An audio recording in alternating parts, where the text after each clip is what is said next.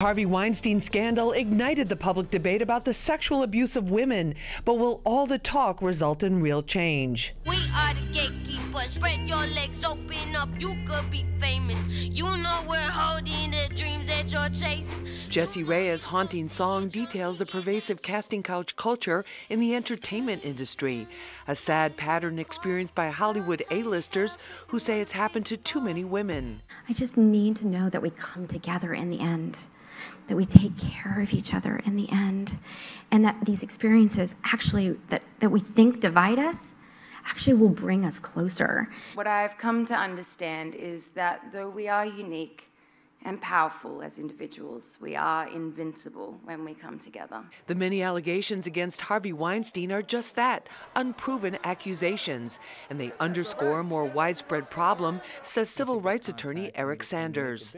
There's no system in place to really protect people to ensure that they're not taken advantage of. And that means both sides. It just can't be a conversation among women, says Andrea-Rachel Parker, who plays Destiny on the hit Starz series Power. The conversation needs to start with men taking responsibility of their actions and then also becoming advocates for women's safety. She believes mistreatment of women extends far beyond the entertainment industry. Sexual harassment isn't a race thing. It's not about class. It's not about race. It's not about one specific work industry. It's an issue all over for everyone. All the attention being paid to the accusations against a supremely powerful Hollywood figure does have a positive aspect, says Dr. Elise English. I think now it has given the power back to women. They're able to have this conversation. People believe them, they understand them, and they're now learning to have empathy for their experiences. It's good to talk about it. It's good that everybody's talking about it. I'm thrilled.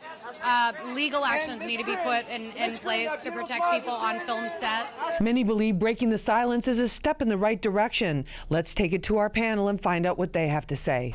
Joining me is Soumya Krishnamurthy. She's a pop culture expert and music journalist. Soumya, great to have you. Great to be here. Also with us is Eric Sanders. He's a criminal defense attorney. He's a civil rights and discrimination expert, and he's also the founder of the Sanders firm, PC. Eric, great to have you on. Great to have you be here. Also with us is, you've seen her in many films and television shows and all over the media, Andrea-Rachel Parker. She's an actress, choreographer, and singer. You see her in HBO's The Deuce and Starz Power. Great to have you on the show. Thank you for having me.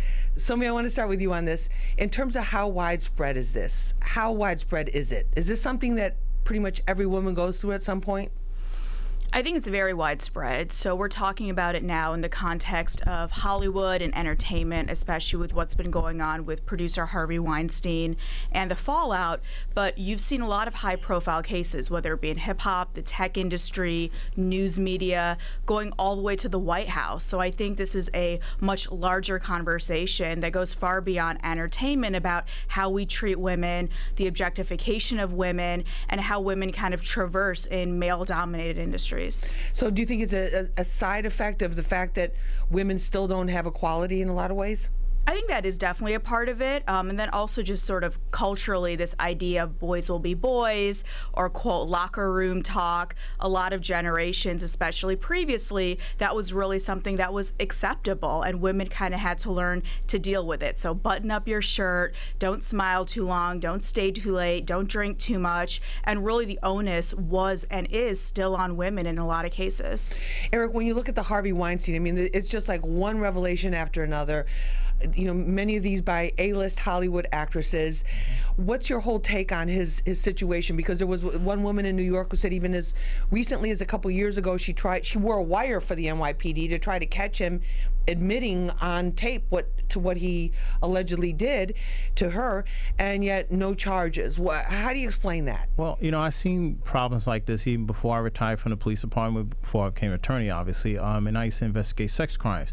This is a complex area of the law, whether it's on the criminal side or the civil side. With respect to Weinstein, I don't know enough about him yet to even comment other than say the allegations. I mean, as a lawyer, that's what I have to say. I don't know enough about it. But as a former investigator, you look into these crimes. Are there certain similarities? Are there certain patterns? It's, you know, the women a lot of times feel like they're isolated. They feel like they need this person for a job. Well, and that's true now. With respect to people who are victimized, and sometimes you have males that are victimized, although it hasn't really come up in the conversation too much, it does happen as well. You have people that have unequal power, whether it's in the workplace or you're trying to get a job as an independent contractor or you're trying to get an apartment. It's the same kind of problem. You have unequal power, and where you have unequal power, you have this problem. So yes. But in terms of the legality of it, like people are saying, well, if a guy touches a woman without asking her permission, is that automatically a crime, and can that be considered sexual abuse? In technical sense, yes, it could be a crime. But the question is, will a person complain about it, or they don't complain about it? Most things that we interact with human beings, it never rises to the occasion of a crime because people don't complain to the police. Most times people take care of these problems themselves, but it could be sex abuse, could be sexual misconduct, could be, some sort of criminal charge related to that. And on the civil side, it could be sexual harassment, it could be assault and battery. It all depends on what you want to do. Definitely a level of severity. Oh, yes. Like a scale of that. Everything is context. Andrea, what about for you as an actress going out to these casting calls in the industry? Do your colleagues talk about, hey, watch out for that guy, just make sure, watch out, he's a little too handsy? Do you hear things like that? I mean, as a woman, I think you hear things like that often, not just with being in Hollywood, not just with being in the entertainment business. It's kind of how we're reared. We have to always keep something about our sexual identity in our head, in our mind, as we're walking the streets, as we're taking cabs, as we're going out to school or lunch with friends. This is just a constant thought. As for me personally, I haven't fortunately dealt with anything like this when being a part of my audition processes. I wish every actress could say the same thing, but it's not the reality. And so the conversation, I think we're just now touching upon it, and it needs to get a lot wider. And I think a lot of it has to do with what Samaya said, that we need to now start interjecting men into the conversation and making them hold each other accountable for what they do and what they see each other do. And how they think. Do you feel like because you're very close to the hip hop community also, do you feel like the climate, and I don't want to single out hip hop because it's not just hip hop, but it's just that's a predominant culture right now. Do you feel that there's the misogyny kind of makes it okay for the way women are talked about, their bodies are talked about, the way their look is talked about, the way that she does this or she won't do this, and even some of the lyrics? Do you think that plays a role in creating a climate of disrespect for women? I feel that women right now are in a day and age where they're feeling a lot more liberated, and they're owning their body, and they're owning their mind, and they're owning what they wear and how they speak and how they handle situations. And I think because we are in that sense of being liberated, we're controlling the climate that hip hop is kind of playing around in. And I think that a lot of hip hop is about being egotistical, right, and a lot of it is about being for the culture and right, for the struggle and for kind of the fun of certain things. But I don't necessarily think that everything is serious, and I think that men and women as a whole have the ability to kind of decide what is serious and what isn't. You feel like you're the only one. You don't feel like you can have such an impact on actually bringing this person, to their knees in a sense.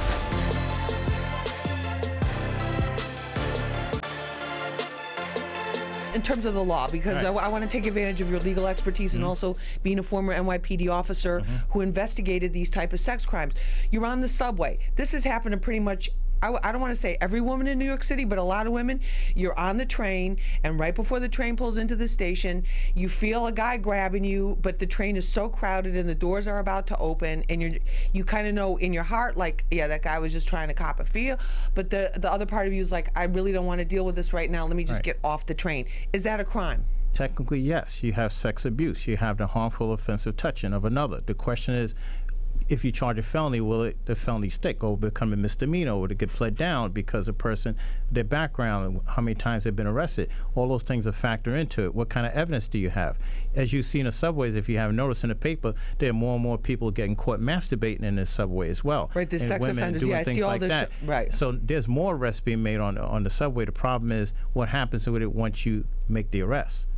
And on the civil side, of course, you could sue them for the same assault, battery, those kind of offenses as well. So, I mean, what does it say to you about, like, with the Harvey Weinstein case, that this guy, I mean, he's just like opening the door with his bathrobe with nothing on underneath? and just... Yeah, that was a crazy visual. Thank you for that. You know, I think when it comes to Harvey Weinstein, this was one of the most powerful men in Hollywood. Give us an idea, just because for people who don't know how big he was, give us an idea of like how influential he was. Very influential with his company, Miramax, and then later the Weinstein Company. He was very instrumental in producing some of the biggest movies, Pulp Fiction, Shakespeare in Love, Good Will Hunting, and he was really known as making and breaking careers. You know, there was sort of this kind of notion of these Harvey girls or the Weinstein girls, where he would be kind of a mentor to these young actresses. His wife, who owns the brand Marchesa, would oftentimes outfit them for the red carpet, and they would go from obscurity to A-list nearly overnight. So he really was a kingmaker in Hollywood. So to see him fall after decades and decades of these allegations is very powerful. But what's interesting is you have people like Angelina Jolie, Gwyneth Paltrow speaking out, very much A-listers. But a lot of these incidents happened decades ago, and some of these women continue to work with him even after some of the allegations. So it's kind of a very tricky situation. So I think there was a lot, going back to what you said about even women being sometimes critics, there were people critical, like, wait a minute, so you said this happened to you, but then you won an Oscar with him. So what's that duality? So there was a lot of suspicion. You know, people call it the worst kept secret in Hollywood, that Harvey was going through these alleged behaviors. But if that's the case, there was also complicity from both men and women. Right, because people benefited from it financially. Absolutely. Andrea, what do you think? I tend to disagree with something like that, as far as like the women being as complicit in it, because you're talking about women who were very young, and a lot of times when you're that young, you don't know how to handle mentally a situation. You don't know how to conceptualize what actually just occurred. A lot of times you also don't know how to start a conversation like that, because again, falling back to what you said about how men are raised and how women are raised, we're not taught how to handle these types of conflicts and confrontations. And a lot of times when you're uncomfortable in a situation, you kind of shut down. And so the only way you feel able to move forward is kind of pretending that something that did occur didn't occur, or maybe didn't affect you as much as it had, or maybe you felt like you were the only one. And we go back to isolation and silence. And therefore, if you feel like you're the only one, you don't feel like you can have such an impact on actually bringing this person, you know, to their knees in a sense.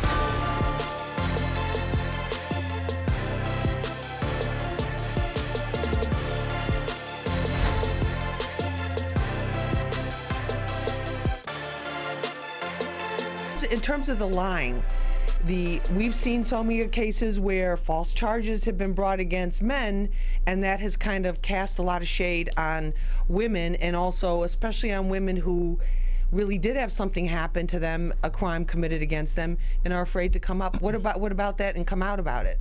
What about that? I mean, even recently there were accusations against the rapper Nelly about what happened after a concert, and you know, the most recent news is that the accuser does not want to go to trial, and her explanation through her lawyer was, she's like, look, I'm just a regular girl, no one's going to believe me compared to Nelly. But in the court of public opinion, some would say the damage is done. I mean, again, we don't know about from the legal perspective, but if you look on social media, if you look at just the media in general, a lot of people have already critiqued him and now kind of branded him. And I think there's two sides to every coin, where it's very important to sort of be understanding of victims, and they're absolutely allowed to not go through legal proceedings to change their mind. It's his or her choice. But sometimes when that happens, I think that's when it's very easy for skepticism to creep in. And Eric, Wendy Williams got into a little bit of trouble over the Nelly incident because she said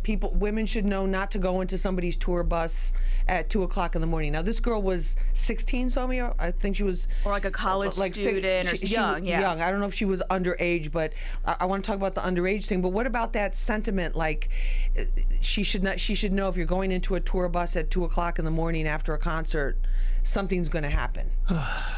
That's to now this whole societal thing of whether people are comfortable criticizing or evaluating other people's conduct. I mean, look, we do other things to avoid crimes. We don't walk in the parks after dark. I mean, there's a million different things we do. There's things you can do to make yourself safer. And I think that's what she was trying to get at. And of course, some women got upset about that. Which wasn't to blame not blaming the victim, but that's what I thought too. She was just basically saying like certain common sense things because, and especially, you know, it's a very exciting atmosphere. You're flattered that this famous rapper is asking you to, you know, to come with him or whatever, but common sense. But this is nothing new. I mean, it happened to Mike Tyson. I mean, he actually wound up going to jail for this. I mean, the same kind of thing. And the woman was 18 years old, I believe. Early in the morning, it's 2 or 3 o'clock in the morning. Come to the hotel room. The point is, business doesn't. It's not conducted in a hotel room. I mean, at 3 o'clock in the morning. It kind of doesn't make any sense. But you know, you have to look at the whole picture. I mean, and false allegations happen. Look at Rolling Stone. Learn that one. I mean, they wrote a whole article, expose. It's a big story, big story. It was false allegations. And the same thing happened at Duke University. I mean, so we have to be careful. You have to really carefully analyze these things and don't make assumptions based upon limited information. Because these sexual. Bias. Go ahead, Andrea. Yeah, I just don't like when the conversation turns into what a woman should not be able to do, whether she was young, whether it was after dark, whether it was a tour bus or a hotel. You know, people are humans, like you said, first and foremost, so people want to have fun. People want to find new adventures and experiences. And if this isn't a person that's a public figure that you look up to and you have especially when you're young and you have a possibility of saying hi to them or giving them a hug, sometimes your mind, being young, doesn't allow you to rationalize it in the sense of, hey, it's after dark and this is his tour bus, so anything's bound to happen. Again, with going back to hip hop and the culture, you know, I don't want it to be the fallback. I think as adults, people need to take responsibility for their actions. So if something did happen and transpire on that tour bus or anywhere with him and another individual, or for any artist at that fact, I would just hope that it's not placed on the victim or the person who feels like they're a victim to have been more responsible or careful, because in something like that, I think the issue has to do with bodily respect, and it has to do with understanding the responsibility of sexual intimacy and getting consent and rationalizing, you know, is this person of legal age at all? But do you think talking about risk factors is taking away from women? I mean, we say, you know, wear a seatbelt in a car. Don't drive 90 miles an hour on a winding road when it's raining or it's icy. You know, it's like you're more likely to have a crash than if it's definitely daytime and dry and 45 miles an hour. Right. So definitely wear a seatbelt in the car. But if you're not wearing a seatbelt and a drunk driver hits you, it's still a seatbelt wouldn't necessarily save your life, right? Right. And so what I'm trying to say is that it's not taking the conversation away. It's definitely something to consider and to be brought up and mentioned. I just don't like when it's always used as the fallback in these types of conversations. Right.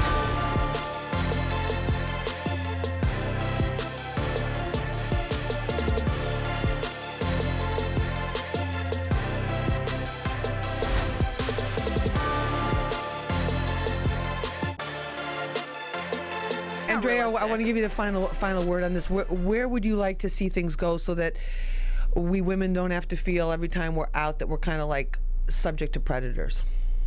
I just want us to keep going on this path of accepting our bodies and being liberated and feeling as though we have the right to assert what we expect from other people as we're meeting them. A lot of times we were closed mouth upon meeting people or needing someone or feeling as though we want to start a project or a new connection, and we don't say, hey, look, these are my standards, these are my expectations. We kind of lower them, and we keep lowering them every time we meet a new person. And so for me, as the conversation gets broader, as we continue to have it, I want women to feel confident in saying, you know, like, you're going to have to treat me a certain way. You're going to have to be this person around me because this is the environment that I'm in, and this is how I see it, and this is how I cultivate it, and this is what I want. And if you don't want that, that's absolutely fine, but then you can't be in this environment with me. You can't share this safe space that I've implemented for myself. All right, that's awesome. Thank you all very much for this wonderful episode of Street Soldiers, very important topic. Soumya Krishnamurthy, Eric Sanders, and Andrea-Rachel Parker, thank you so much for being with us. Thank you. I'm Lisa Evers. Remember, use your mind. It's your best weapon. I hope it's your only weapon. Let's push for peace.